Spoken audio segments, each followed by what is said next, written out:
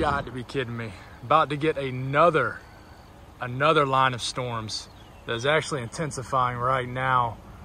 That's coming right over the North Carolina, Tennessee mountains onto the east side of the Appalachian Mountains. And this is about to produce a monster shelf cloud. And there is some rotation, broad rotation in this line. You can actually see how it's lowering right there at the edge. It's gonna be pretty gnarly.